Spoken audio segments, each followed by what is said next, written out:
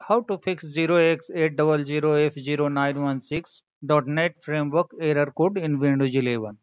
Hello friends, you might get the error message when trying to install .NET Framework 3.5.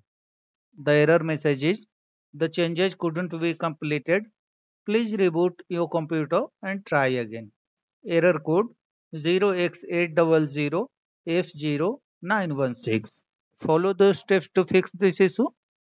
Launch a browser. Type Windows 11 download. Press enter. Click on this link. Under download Windows 11 disk image ISO for x64 devices, click on select download and select this option. Click on confirm. Select the product language. Check the language of your Windows system. Click on start. Click on settings. Click on time and language. Click on language and region. Here is the Windows display language. For me, it is English United States. Click on choose one. Select English United States.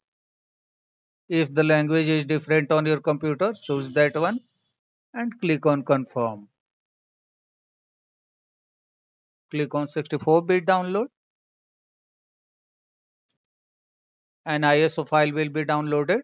Let the process complete.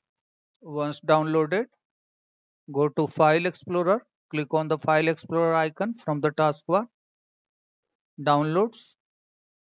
Right click on the just downloaded ISO file. Select Mount. Over here, go to Sources folder. Open the folder.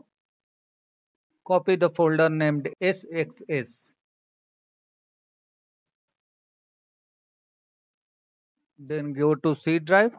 This PC, C drive, where the Windows is installed. In this drive, create a new folder named temp. Right click anywhere.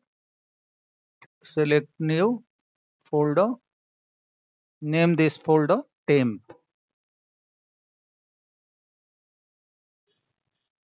Open this folder and paste the copied folder here. Close the File Explorer. Then go to Windows Features. Click on Search. Type Control. Click on Control Panel. Click on Uninstall a program. Click on Turn Windows Features on or off. Check the box for .NET Framework 3.5 and click on OK. .NET Framework 3.5 will be installed. You can also install the program using offline installer or web installer. Go to a browser. Type .NET Framework web installer. Go to this page. Click on this link, download .NET Framework 3.5 SP1 runtime. Let the file download. Then go to the downloads folder. Right click on the downloaded exe file and select open. Yes, follow the on-screen instructions and install the .NET Framework program. That's all friends. Thanks for watching the video.